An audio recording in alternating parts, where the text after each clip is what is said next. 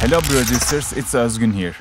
In this tutorial, I will show you how to mid-side EQ with only using FL Studio stock plugins. If you're ready, let's get into the tutorial. So I have a drop idea like this.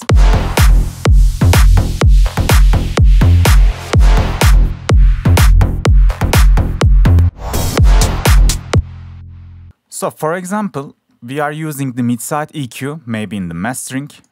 So I always cut the sides like 150 Hz, like this. But if you don't have FOB filter, you can still do the same processing with FL Studio stock plugins. For this, let's add a patcher.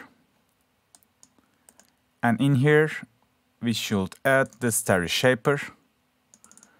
Double click it. And in the top icon, right click.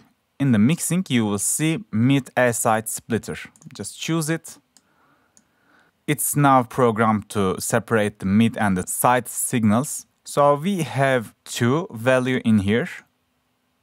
Just go output, audio, and make two, match the values.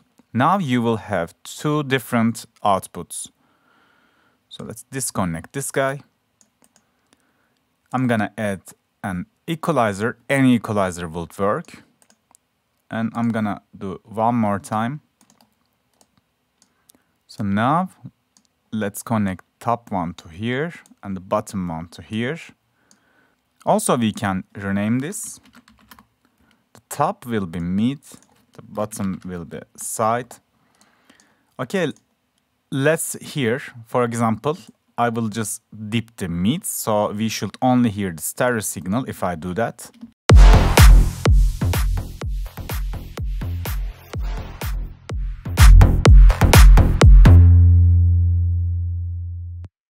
Let's do the same to the sides as well.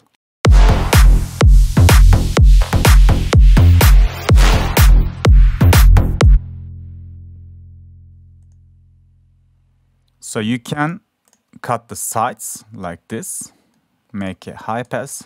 Let's do till 150 Hz. So this is basically the same thing as I do with the FOB filter.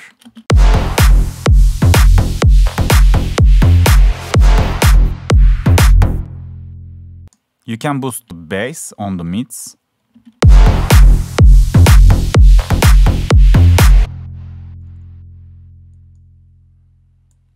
Or you can boost the highs of the sides.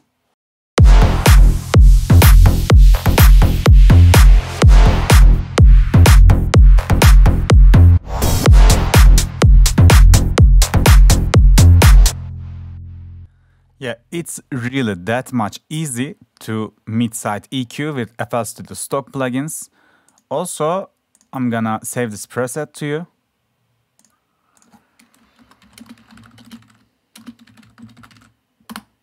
So I'm gonna add this to the description. You can download and use it like this. Today that was it. I hope you can apply this to your own productions too. Thanks for watching, guys. See you on the next video. Bye bye.